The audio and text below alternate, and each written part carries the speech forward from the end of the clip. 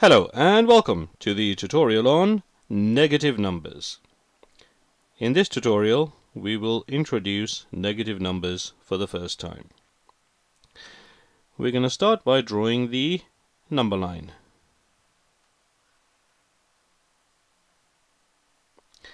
Now suppose you're outside and it's a cool day. So we've got 0 over here. We're saying it's a cool day. I'm going to draw some numbers over here. 1, 2, 3, 4, 5 and 6. And the weatherman has actually told you it's going to be a cool day and the temperature is, let's draw it over here. The temperature is, let's say it is 3 degrees. It is 3 degrees Celsius. But next day, the weatherman says it's actually going to be much colder. So it's not going to be 3 degrees, it's actually going to be -2. Now what does that mean, -2? Well, we're going to draw the number here. Here it is, that's -1, -2. We're just going to draw a few more.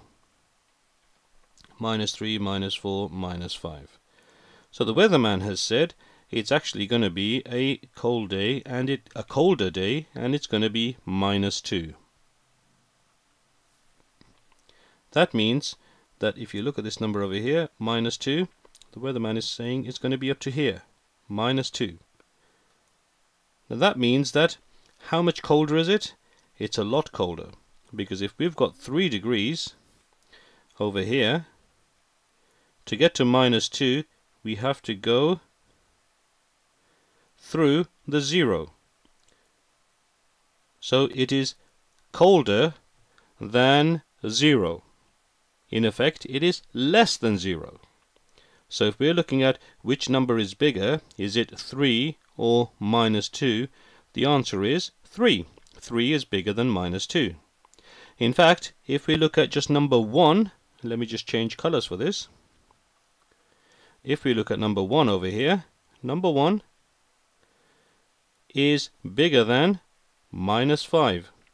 Well, how can that be bigger? We've got a 5 on the left here. That's because we are going through 0. Okay, we're starting at 1, and let's say we're looking at 1 and we're looking at -5. Well, we have to go